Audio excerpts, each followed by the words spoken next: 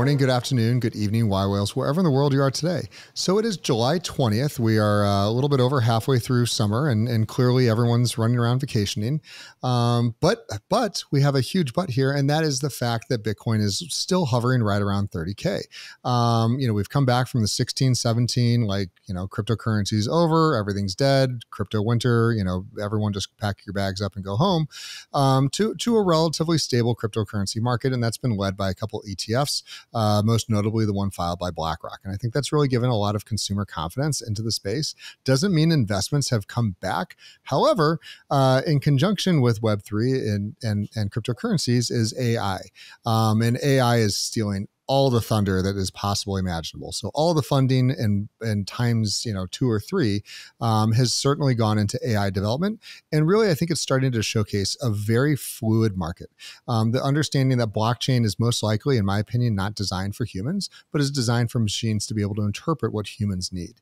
And there's so many other things that we're going to talk about today because we have an amazing presenter with us with Theo Priestley, a futurist, technologist. There's so many things I'm not even going to massacre your intro, but I'm really excited to have my co-host today, Siva Avvaru. Siva is our managing director of yWhales Solutions. But Theo, let's go ahead and, as the man of honor, would you mind to give us a little bit on your background and how you got here today? Yeah, thanks, Jane. Thanks, Siva. I've got a very eclectic background. I couldn't even call it career. It's more like a kit bag of experience. I started around 25 years ago in retail banking as a COBOL mainframe programmer. And then I moved into business transformation and software transformation, running projects and programs within the same sort of industry across the UK and Europe. During that time, I guess I found it really interesting that the reports that were being written by technology analysts and so forth were actually so far removed from what was happening on the ground that I decided to write a blog myself because I was a practitioner and I was actually right in there. And I was really fascinated with trends. So what was coming around the corner, what kind of emerging technologies were businesses looking to adopt, what was really happening in the C-suite versus what was actually being written about by analysts. And that's when I started to just basically write as I was conducting programs, and it just became habit and quite normal for me. Then I started to do speaking, so I got picked up so I moved away from the actual practitioner side of things, and I actually started to work on the vendor side. So that gave me an appreciation of what vendors were saying and what they were talking about and why the analysts were talking to them. And I started speaking about these trends globally, and that's where I kind of picked up the tag of futurist. I didn't adopt it. It was kind of sort of handed to me by a lot of people who were saying, "Oh, you're writing about future trends and you're telling us what's going to happen next. So, you're a futurist." And I thought, I'll run with it. I'll let it roll. And yeah, I've been doing it ever since. I still write and I still speak. I wrote a book during the pandemic with a few others of like-minded people, and we published a book on future trends that covered more than just technology. So we looked at education, we looked at economics, we looked at space, we looked at AR and VR and AI. I wrote a chapter on AI, for example. So it was really interesting. I've done marketing, I've done product development. I've ran companies for VCs. I've run my own startup. I just like to do really interesting things. That's amazing. And I love that. And, hearing about Cobalt in olden banking systems, I'm sure a lot of your code is still in operation today, which is the scary thing. One of the things that really brought me into Web3 so heavily was during Web 1, when this all was first coming online, I was a CTO for a retail operation, and really got to see exactly how commerce works. How things flow from the banks to the retailers to the vendors, payroll and everything else. So I had this really intuitive knowledge of ERPs, CRMs, and all the various management tools that used. For anyone that's ever worked in an AS400 or like an old Oracle system, you realize how bad these things are and how basic they are compared to even just the laptop that sits in front of me in terms of processing power and kind of novelty. And blockchain to me was kind of the first time where I go, as we start to get into the Ethereum world of smart, kind of smart contracts and everything else, I understand cryptocurrencies and I think that that's all great. But suddenly you have a reason that a retailer, a bank, some sort of institution should take a look at this old ERP system that they have running on an archaic mainframe and start to really think about, like, where does this data actually belong? Because sitting in the basement, that just collecting dust, or that only a handful of people have access to it, isn't, really good for anyone. It doesn't help logistics, doesn't help for forecasting, doesn't help, the staff or employees or share prices. And having, the ability to kind of free flow these information really was one of the biggest kind of takeaways and got me to really spend a lot of time in Web3. And now here I am full time. But I'd love to hear your thoughts about, the doors that a permissioned private chain could bring to some of these institutions that you worked at a couple decades ago. Yeah, I think for me, one of the key things is to really sort of hone in on the fact that the blockchain is a ledger-based system, and once you start getting past the cryptocurrency side of things and NFTs and smart contracts, you understand that this is actually infrastructure technology. And it's quite boring when you distill it down, because it is, like you say, it's a ledger, it's a database, but it's immutable and it's permissioned, especially if it's private. Now, what's really interesting is that it becomes a system of record, and almost like a golden source of truth, because of those requirements that it has, or those attributes that it has.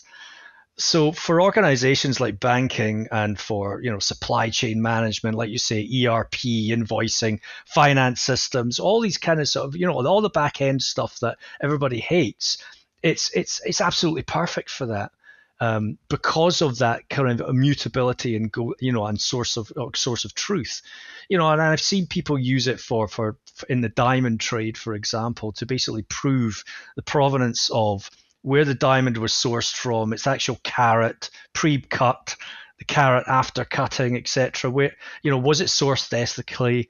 What mine did it come from? How, the carbon footprint of that mine, etc., etc. So, the whole supply chain can be tracked and traced and made public if that's what you're looking for. And in the same way, financial transactions. And I think this is really important for businesses moving forward, to get away from old style databases and things like that, and actually start looking at blockchain. And then I think there's, this is, we'll bring it up now, but I think this is actually really useful for AI as well, because at the moment we're seeing a lot of generative AI being built, but not a lot of proof of where sources have come from, because obviously we understand that it's scraped data, and then it starts to hallucinate and make up its own sources and things. And I think blockchain could be a really interesting piece of infrastructure technology to act as a source of truth for AI to tap into and prove, when it spits something back out at you, that this is a verified truth, and I haven't made it up. I haven't made up the sources, and this is where I think I'm a real believer in the confluence of separate technologies that we think of as siloed. So blockchain, AI, Web3 in itself, the metaverse, for example, as well.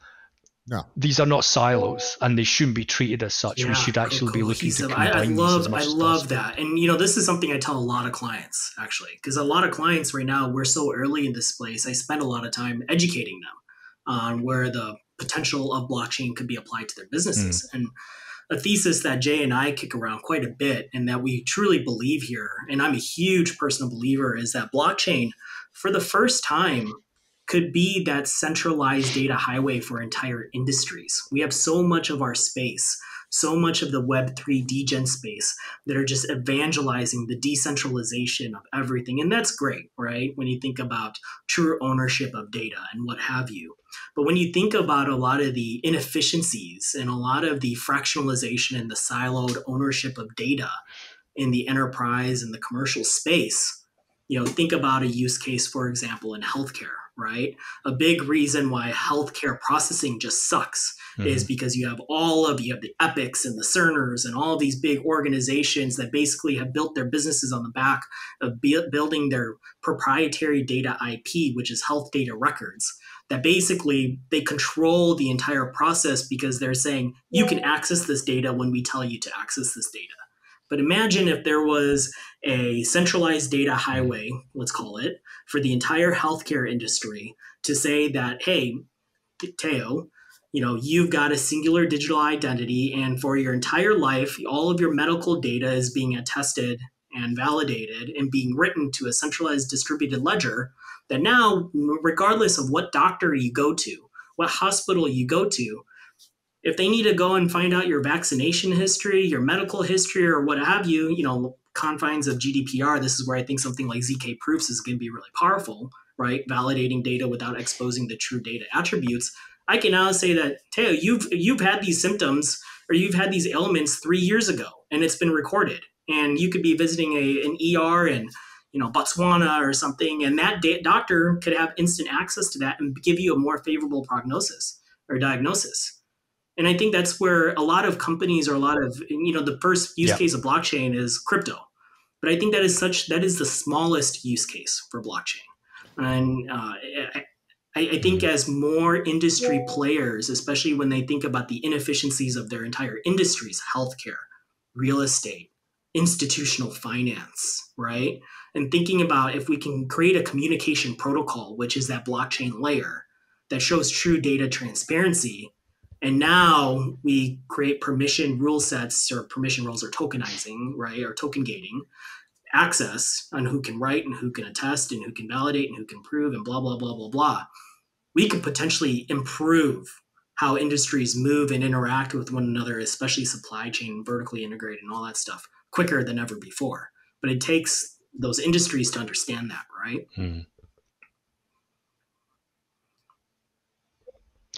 Yeah, I mean, I wrote about this about several years ago, actually, or when I used to write for Forbes. And there were a couple of things that I picked up, especially for IoT and blockchain, and then blockchain plus AI. And at the same time, it was like blockchain was the backbone for both, because it managed that data access. And like you say, back then there wasn't any zero knowledge proof, or there certainly wasn't being written about an awful lot. But the idea that you could query data and ask a question and not actually have the real data exposed, but just get the kind of sort of yes and no back, which I think is really important for, this is why I believe wallets are actually going to be the future of identity, for example, because the wallet could be the custodian of all your identity, of your ID and your personalized data. And essentially, that it's that zero knowledge kind of thing where websites will query it. So if you go into an 18 plus website, or to view something that's has an age requirement, all it has to do is this person over 18. It doesn't need your date of birth to know that. It will just spit back and say, yes, they are. It's, I've got the identity documents. It's proven, it's verified. Yeah, that's it. So there's, I was going to say that's a really interesting concept. Wallet. Nope. Think of your financial identity, right? Think of all people. Most of the world have to apply for loans, and every time you apply for a new loan, you have to go and fill out the same information over and over and over and over again. It doesn't really change, right? Unless if you're applying every 10 years or so or whatever, right? You have to do a whole update. But imagine if you had Theo Priestley's wallet identity, that every year you just updated, what's changed from, verification of assets, employment, income, credit, blah, blah, blah, blah, blah. And then every year, all you have to do is just say a checkbox, hey, this is correct or this is not correct. And this is what the new attributes are. These are their new numbers. Now go, and I'm going to go apply for a student loan. I'm going to go apply for a mortgage. I'm going to go apply for a personal loan, auto loan, what have you. Now, instead of me having to go and fill out these attributes and then also go and have their underwriters go and try to validate this and take 15 days of processing time, it could be instantaneous because it's already been attested and validated, right? And that's an amazing concept. I love that. Well, yeah, I mean, and then if you roll AI into that, you don't need the underwriter to do the work for you either. because the AI is going to do all the it'll have the zero knowledge. Well, the wallet will do the verification, and the AI will do the processing, and essentially you'll have something, a decision, like you say, takes 15 days or whatever on a manually based process or a case management system that has to go through various sort of validation checks and authorization, but an AI could basically run those tasks and then come back with something in a third of the time or even a fifth of the time. So again, AI and blockchain and decentralized technologies, that it's like a marriage made in heaven, but it needs people to start thinking. We're so early in the technology cycle, and right now a wallet is just like, it's the email of the early 90s. It's like there's an inbox and then that's it. Like, there's nothing else. And so I think that there's a bunch of problems with Web3. And one of those is just, I think you're entirely right. People are not thinking about wallets correctly. And I think, to me, like a wallet should be something more similar to an email, inbox or most likely Dropbox, ability to sort, move around, and kind of be able to find everything, because already my wallets are useless.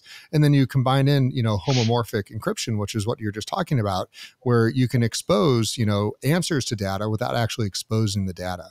And then, add in token gating and everything else. And it's a very rich environment for machines, that humans can put those barriers around, like, where is that AI bot allowed to go? What's it allowed to do, without having to worry about, like, I don't know, the AI bot just decided to remove all my stuff and now it's gone, or decided to repost the stuff. And so I think there's a lot of, more work. There's a lot more work that has to be done.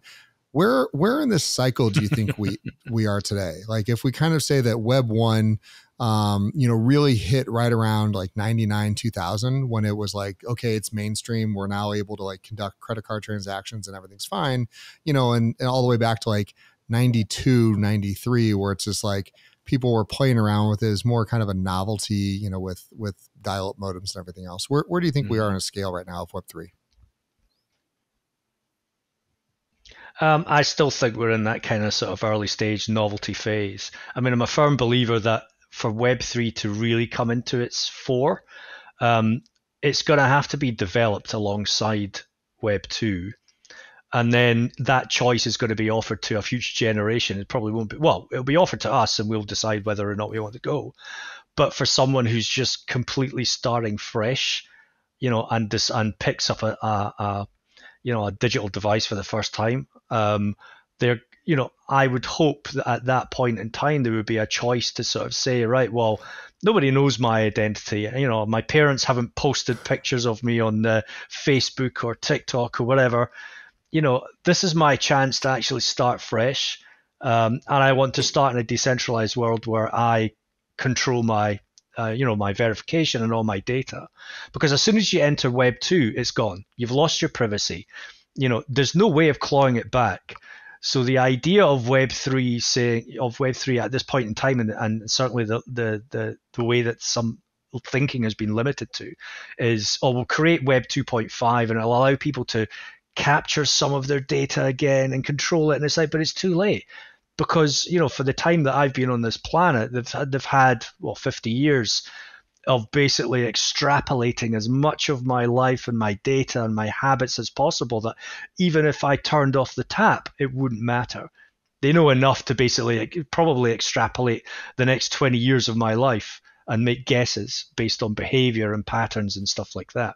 So for Web3 to take off truly as it was meant to be, it has to start as Web 1 was, which was somebody's server on a desk with a sticky pad that says "Don't switch off," which was Tim Berners-Lee. And it took 2 years to build 50 websites. Obviously, it's not going to take that long now, but we have to have the patience to build it bit by bit. And the trouble is that Web3 has been seen as some kind of blockchain crypto scam. Haven scam. Yeah, I was trying to avoid the word scam, but I mean, look how many altcoins there are, and layer 1s, layer 2, layer 3 solutions, 19,000 dApps or whatever, but they're all exchanges, or they're all just wallet solutions. There's nothing useful for people. Yeah, look, let me kind of extrapolate on that concept real quick, Theo. And so one of the things that made Web 1 work compared to Web 2 is standardization. And I talk about this quite often. Like, if you give me your email address, that's all I need to know. I don't care where you host it at. I don't care what kind of machine you have, where in the world you are. And if we're having a conversation and I need to bring Siva or someone else in, I just need their email address. Nothing else is needed to know. It just works. Mac, PC, there's 2 or 3 Linux people out there still trying to convince us there's a third party. But it works. And it's because of those standards. In Web 2, we've kind of gotten away to this app world. And if I say, hey, no problem, I'd like to message you later, it's going to start a long conversation that we're going to have about where are you? Hey, I need you to approve me to be able to send you a message. Siva may or may not be on that platform. And it's just really gotten into this chaotic world in Web 2. And then you get into Web 3. And it's like, it's almost impossible to educate people on like, well, okay, you moved USDC, but what chain were you on? Well, I don't know what chain I was on. Well, what wallet were you using? I don't know. I clicked on this and it's become so convoluted and so many little fiefdoms, because if you, even in Web 1 or Web 2, nobody cares if you're hosted on S3 or Azure. It's like, does it work? Yes or no? Great. Then it's going to be adopted and it has other protocols. How are we going to get over this like decentralization chaos that we've created already in Web 3 to actually make it usable for people? It's all like I said, it's almost like going back to the basics of Web 1 or Web 2 in a sense, pre apps, and coming back with a set of protocols and network protocols from the start that regular people want to use and understand and learn and make it easy for them. The problem with Web 3 was that it just became a Deegan's paradise where unless you were a script kiddie, nobody could understand what you were trying to do or what you were saying to them, and that's a real shame, because obviously there's value and there's power in what Web3 is trying to do and the decentralization side and blockchain and whatnot. But everything was so, like you say, convoluted. It was horrendous in terms of user experience, and because it was couched in so much bullshit bingo, nobody beyond that echo chamber could care less. So until we just make it as absolutely foolproof as possible that your gran could pick it up and run with something without any knowledge, that's where we need to get to for mainstream adoption, plus the fact that it has to have everyday use. Nothing that has been built has any everyday use for the average person on the street. If you walk into your local coffee shop or stand in the middle of a supermarket, for example, great litmus test. You can just point people out and say they wouldn't understand, they wouldn't understand, they wouldn't understand. And if you get through that entire thing and only pick out 2 or 3 people out of the hundreds of people that pass through that building, you've got a problem. Whereas if I shout, who's on WhatsApp or who's using Just Eat or Deliveroo, hands would go up. If you shouted, who's using MetaMask, people are like that. What's that? Has COVID come back? Because I think that we're still really confusing people about a lot of things. Because if you say who's on WhatsApp or who's on Signal, those are user interfaces that are very friendly to use. If you say, hey, who's using, homomorphic versus, whatever encryption levels, they're going to look at you the same way. And I think we're still talking so much inside baseball, whether, Ethereum versus Polygon versus Avalanche, like nobody cares. No, 99% of the people on this planet don't even understand what in the world we're talking about, nor do they care. The question is, does it work? And I think that we've gotten so many, fanboyisms right now with like, oh, it's got to be this way or it's got to be that way. I'm a multi-chain person. I think, you got to be chain agnostic. There's going to be a gazillion of these things. And as long as there's the bridges, and protocols are standardized, I think they're going to talk very well to each other. And that's why I like Avalanche, not Avalanche, Polkadot so much. I really think that they've done a good job of like making it at least start to move in that direction where they know we're not going to be the only ones here, but we need it to be able to flow very well. Is that your thought as well? Yeah. So I mean, it's to your point about does it work? I mean, when I use Uber, for example, or another taxi app, I don't care if where it's been hosted, what protocol do they use to send the message to the driver, to the driver to accept, how the money is transmitted, etc., etc. I just want to know that if I call for a cab or a taxi, it's going to arrive at the time that I specified. It's going to arrive in time, and it's going to get me to the destination in time and safely. And the same when I order food. Now, like you say, nobody cares about what's going on underneath the hood as long as it works and as long as it's safe and there's privacy and security and everything else. But they don't need to know that the security protocol is blah, blah, blah, blah, blah. It's been certified by this organization and stuff like that. And it has to be the same with Web3, especially if we build it in a chain agnostic way. Nobody cares what chain you're going to use and how the bridges work as long as they're safe and it damn well works. Something goes from A to B and it works. And that's where we need to get to. I mean, all the marketing, for example, that I've ever seen for Web3 has been focused on, what we're building, how we're building it, what chain it is. Oh, it uses, our chain can achieve 2000 TPS or whatever it is and blah, blah, blah, blah, blah. And it's like, but I don't care. Who are you marketing to?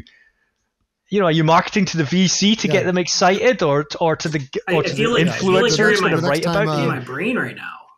It's like I tell Jay this on the weekends all the time when we're at dinner. I feel like 95% of Web3 right now is just a bunch of solutions searching for problems to solve. And a lot of the projects that even we come across from our deal flow is, quite frankly, a bunch of it is BS, right? And, the only people that they can really evangelize the nature of what it is they're trying to accomplish is the other technical guys that understand what they built or kind of understood what they built. But there's I have yet to see, to your point, a Web3 company that has truly marketed the message of what is the true value proposition to the end consumer. How is this going to make your life easier or better or resolve a gap or a capability that hasn't been resolved yet today, right?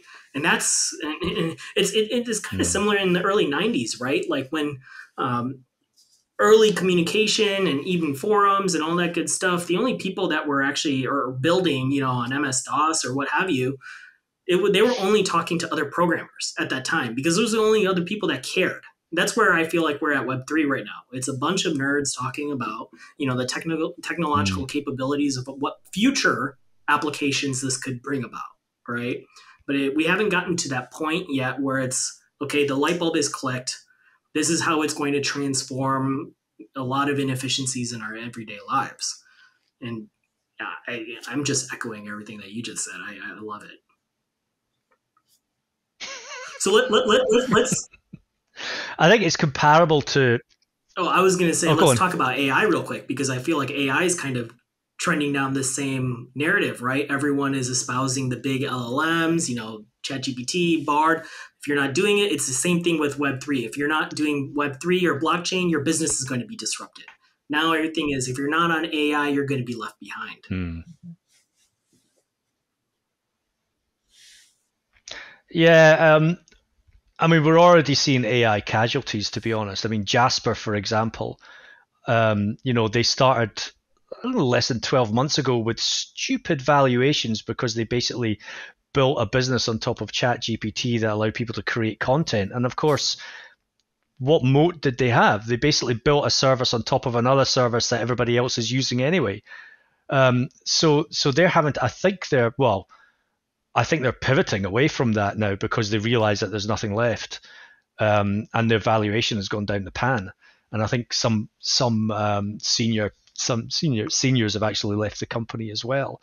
But we're seeing that with startups already, which is they span up, they got some VCs who were suffering FOMO, who invested in them, but now they have nothing because obviously they're built on top of a service that that is not under their control.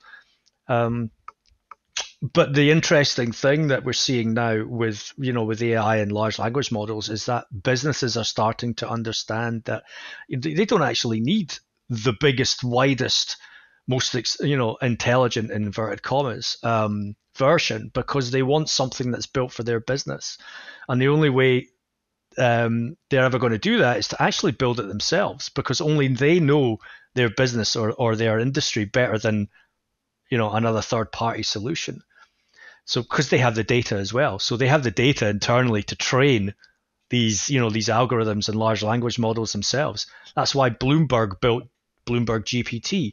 40 years of financial analysis. It's perfect for them to just basically throw at a large language model and train it to basically become, a company-wide financial analyst that anyone can use to their benefit. And so they're on query. So I think banks and banks are going to be great. I think in terms of that kind of thing, that kind of market, customer service, all those kind of sort of things. But then we get into the ethical side, which is where do I get consent when we from? go over there's the technology, and it's going to rapidly evolve. We've kind of had that light bulb moment when all of a sudden and AI has been around for 30 plus years. We were just talking about it earlier. Steve Jobs at the introduction of the first Mac was talking about how AI is going to revolutionize our lives, and it just took a lot longer for us to get there and get a few things clicking and the horsepower behind it. I think the most interesting thing that we're seeing right now that is controllable is kind of the regulation that's starting to flow out. There's a couple of articles that we went over earlier today, and I think one of those, which is really kind of the most egregious to me, which is Senator Casey introduced 2 new bills aimed at protecting workers from artificial intelligence in the workplace.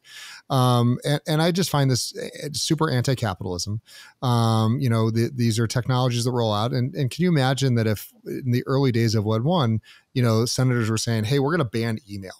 We're going to ban email because it might hurt the post office. Hey, we don't want to, we don't want to allow JPEGs to be shown on a screen because it might be offensive to some people. And I just find this like aggressive regulation without education to be one of the biggest reasons why the U.S. is just going to fall so far behind and continue to fall so far behind. Because here we have in the United States them just saying like, nope, we want to ban AI in the workplace to protect workers versus, literally in the same week, the EU stating that right now they saw last year about $27 billion in AI throughout the EU. They think by the end of this decade, by 2030, it will be $800 billion. And that's minor compared to McKinsey in the exact same time frame, 2030, said it's going to be $5 trillion. So there's this massive need and desire for some of these tools. I, as a CIO, welcome any ability I have to kind of help me run my company because, I have clients, I have consumers, I do have employees and so many others, and I don't want to get rid of anyone. I want them all to be more efficient. So my long-winded question to you is, what is in your mind kind of the better way to view, regulation around AI to protect the humans? So there's a couple of things here. I think it's important to sort of understand how the AI gets its information and how it's been trained, and whether it contravenes any existing, IP, copyright, etc., etc. Because I do believe that people's rights should be protected if they have created some work. For example, artists, Carla Ortiz, for example, stood in front of the US Senate, I think, and gave testimony because she's involved in a court case that involves artists and Stability AI.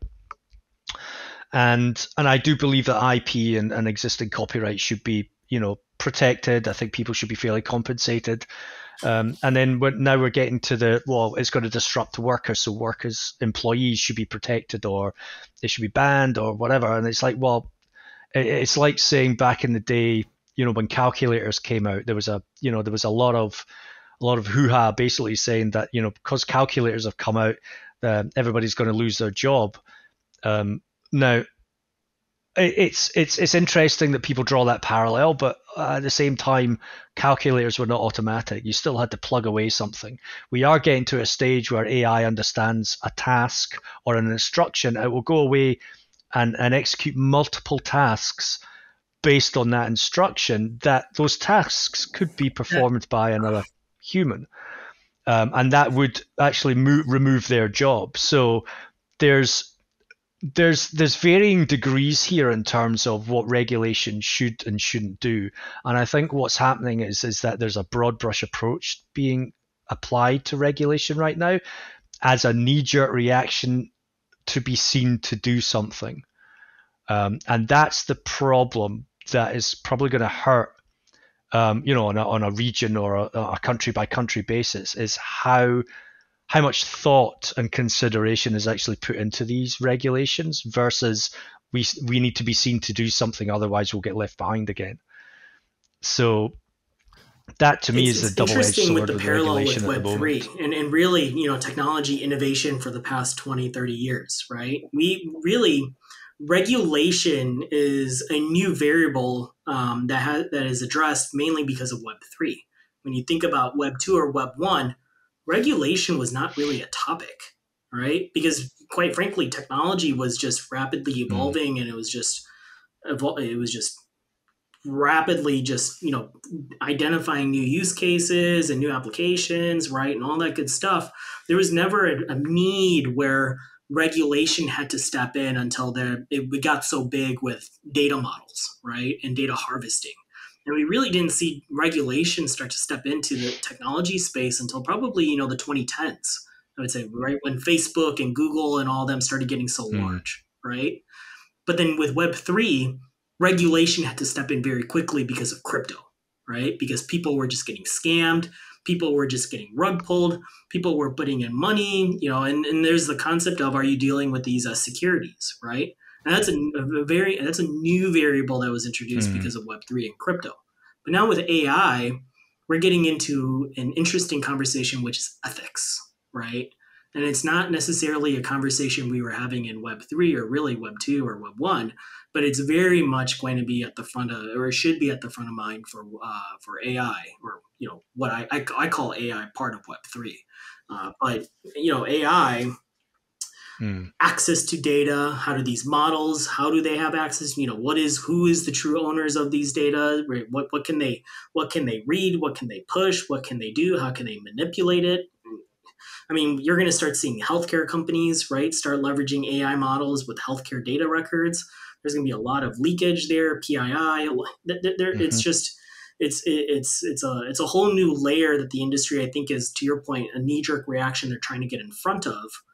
But it's kind of similar, parallel with Web3. It's like they don't really know what they need to solve just yet because the space hasn't evolved enough, it hasn't matured enough to go and prompt an actual, and prompt, no pun intended, but prompt the proper discussion, right? Because we don't know. We're just it's speculative discussions right now. I'm going to tie this back to, actually, you made a comment earlier about Epic Healthcare, and it's funny because they actually and Health Records, and they've done a deal with Microsoft and OpenAI to basically use ChatGPT against the health records and the data that they have. Now that's an excellent example of basically putting blockchain in front of that to basically safeguard that information, and again using one, like I said, golden source of truth. It can't be manipulated. It can't be subverted. There's a record of every time someone's health information is updated, so it's true and it's verifiable. And then secondly is, and now I've completely lost my train of thought because, but you can see. Well, secondly, is that sort of zero knowledge proof protection of data identity as well. So if you're querying ChatGPT against personal health records to find particular trends or things like that, then there should be no identifiable information that is sent back within that reply. And so it's almost a query saying, have these patients experienced X, Y, and Z? Well, the answer would be yes, 10% have, blah, blah, blah. But there would never be anything identifiable that was drawn in and cited, as part of that sort of answer, like that. Or that so study, you're kind or of that research. Proposing kind of that blockchain could serve as an ethics or ethical technology control for AI models, right? Yeah. Potentially, yeah. I mean, you could it would depend on the quality of the data and how clean it is and things like that. But potentially, you could have Yeah, blockchain as an arbiter of which is truth a big against problem bias. even with the models right now. There's Obviously, substantial what bias. does bias mean? Well, yeah, You know, yeah, one yeah. of the things I want to throw out here, and I think this is an So interesting conversation, is how early we are in this new LLM model. You know, and again, and there's a big difference. And let's just talk yeah, about code. You know, when we think about coding a website or coding an application, you know, that's designed by humans, it's relatively static, meaning it's not going to change. And if it does change, there's a lot of gatekeepers behind why it's going to change and what that means behind the scenes to, you know, whether it's a banking application or just a website. Um, when in March, when suddenly ChatGPT 4 came out, and it was just like, it was mind blowing. It goes, oh my God, like the game is different. And I'll say today, and in fact, today it absolutely is different again. I noticed kind of for a while, I'm like, hey, suddenly my answers that I was using ChatGPT 4 are getting worse, and I didn't really understand that. And so thankfully we do have some good systems out there. And so Stanford University and Berkeley have been doing a study. When ChatGPT came out in March, they did a test of 500 questions, and ChatGPT 4 got 488 of those questions correct. So 97%, you know, great. That's exactly what I was feeling like. This is really good. Um, 3 weeks ago, they ran the exact same 500 questions through, and it got 2.4% of them correct. So that is a big variance and a very big issue that we have, that if you make some small changes, someone says, hey, I don't like this type of answer, it can have the butterfly effect of, like, you know, if you go back in time a billion years and you step on one butterfly, humans may or may not exist. And I think that's the problem, is we're dealing with something so complex that when it does work after decades and decades of work, you can't really just nuance a few words or a few concepts out of it the same way that you can of normal code. And we've seen the deprecation right off the bat since Microsoft acquired it. Theo, I'd love to hear your thought on, because you looked a little surprised by that number. I didn't realize that there was such a drop. I had heard that the quality has degraded, but I didn't realize it had dropped that much. It's funny, I've been playing around with Claude from Anthropic, and I have been pretty impressed. And I've even queried it to basically give me the sources that it comes back with in terms of information, and it does actually spit back where the sources come from, and I go and manually check, well, does this publication exist? Because we've heard in the past that obviously OpenAI just makes it up as it goes along. Um, so this is interesting, and this is where we get into the ethical side, because there's a lot of interest in creating AI for personal use. And the first thing that I see people talk about is personal coaching, life coaching, therapy, AI boyfriend, AI girlfriend, all companion apps, all this kind of sort of thing. Now, one, there's massive ethical questions around all of those use cases because they're unregulated. They all have professional bodies in the real world when humans practice, but for some reason AI just seems to be thrown out the window. We don't need to think about that. The second thing as well is that there's been documented about updating the models and how it has a negative effect on people who have been using those models for a long time, that they have formed attachments and relationships with it, because humans are very bad or good at anthropomorphizing things. Incorporeal objects and cats and dogs and whatnot. So people have been using relationship apps, forming an attachment with the AI, and then basically the owners of the AI update the models, and they no longer perform or answer the questions or speak in the same way back to the person who formed the attachment. And all of a sudden, that emotional attachment that has been, you would hazard a guess, is being manipulated to be addictive and attractive, and now is no longer compliant with what you want it to do. And that has devastating effects on mental health. So there's massive questions around one ethical use, which we've talked about already, but the impact of updating models for accuracy, for the sake of accuracy, but at the same time, if other people have built services on top of that, have they been told, or are they aware that this is actually going to happen? My big takeaway from your point just now is dating apps and the dating landscape is about to get way more complicated. Right? Catfishing is going to take a whole new. But what you're talking about is there's a movie a couple of years ago with Joaquin Phoenix, Her. What you're talking about is that like we are quickly.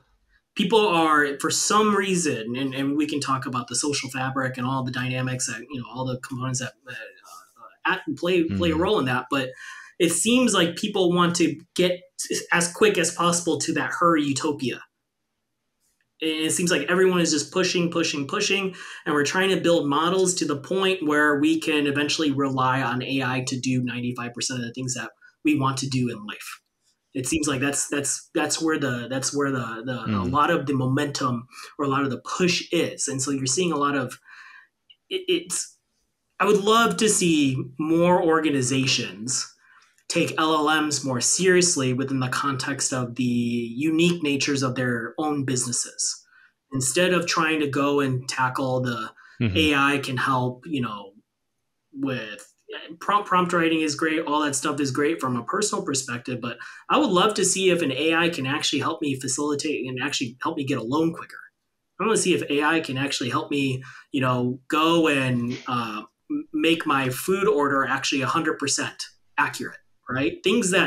Little things that frustrate the user on a day-to-day basis in 2023 that we should not be dealing with, that could probably be automated very quickly with an AI workflow of some nature, that an AI kind of handles it as a proxy. And as maybe going back to your implementation days and data days, kind of acting as that nice middleware iPaaS layer that acts as the right way to route, right? Yeah. I mean, if you look at, talking about, enterprise software and middleware and stuff like that, if you look at how enterprise software is built today, it's Frank. I'll quote another CEO. It's Frankenstacks. It's basically just stacks of stuff, software and services built on top of each other. But right at the bottom is data. Now that's all that LLMs and AI need, is basically data to run and service and do clever things with. Which means that we don't need these complex interfaces that have drop-downs, switches, buttons, forms to fill out, etc., because an AI doesn't need that. It will literally go away and execute tasks and then come back and tell you, and it's in whichever way, whether it's text, whether it's voice or whatever. So that side of the enterprise is going to get really interesting, because how do we look at workflow and what a business process means from now on, essentially. Yeah. I mean, that's how I started as well. Time and motion studies, all that kind of sort of thing. What does that now mean with AI? What does a target operating model look like with AI? Because it certainly shouldn't look the way it should now. With bomb level 1, 2, 3, you've got all those processes hanging off underneath it. That's got to be eradicated, or that was all designed for us. That was designed for the humans, because we have to. Everyone's got their own database. Because everyone has their own database. When we go to a website or we do anything, we have to fill out their database so they understand who we are. Versus, as you say, exposing the data that they need so that they can access it. But it never needs to leave. It never needs to go anywhere. A company, if you're going to ship something to my house. Like, I'll let you know next time you need my address. You don't need it. It's mine. I can tell you when you need it. So I love those concepts. As we're kind of running out of time real quick, Theo, I'd love just a quick, this is what you do. You're looking at so many cool things. You've been writing about it for a while. What's kind of like one cool thing you've seen come out, recently that you've just been blown away by?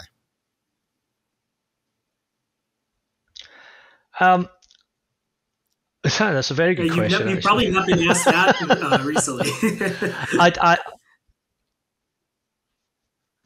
I mean, the last sort of 2 years, I mean, we've seen some great things in terms of, the metaverse. We've seen, AR, VR. We've seen Web3, true decentralization, true applications in a decentralized way coming out. I've seen I've seen distributed computing start to make a comeback in terms of, using blockchain not as a mining operating system, but as a distributed compute platform as it was supposed to be, I think. And that's quite interesting as well. I think for me, I haven't really seen anything that's lit my fire. And when I do, it'll be, like we said right at the start, that confluence of people taking these disparate technologies and making them work together for a greater good. And whether that's green tech or whether that's finance or insurance or medical or whatever, I think I'm waiting for someone to to understand what true confluence means, under the guise of, or under the banner of, decentralization, I think, or decentralized tech. So the confluence of something that actually draws in Web3 in the truest sense. And I think AI and blockchain will be that. I love it. The kind of linchpin for that. Theo, thank you so much for your time today. I really appreciate it. And this has been a fabulous conversation. Siva, always appreciate you co-hosting with me. I think there's a lot more questions that we kind of opened up for people than probably answers. And that's just because how early we are. And if we recorded this podcast next week, it would be an entirely different set of comments and questions, because everything is evolving so quickly. And to hear of a massive LLM like ChatGPT-4 getting deprecated by 90%, just within a single quarter, that's devastating. Can you imagine if like everyone's computer just stopped working, or you filled in some Excel fields and it just came back wrong? Like that's not a mature product. That means that we're still very much in the alpha beta phase.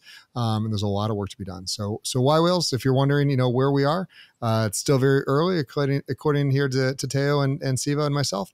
But that just means that we got a lot of work to go. And for all of us that are building here in the Web3, there's a lot of meat left on this bone, and there's a lot of work to be done. So yWhales, we'll see you guys next time.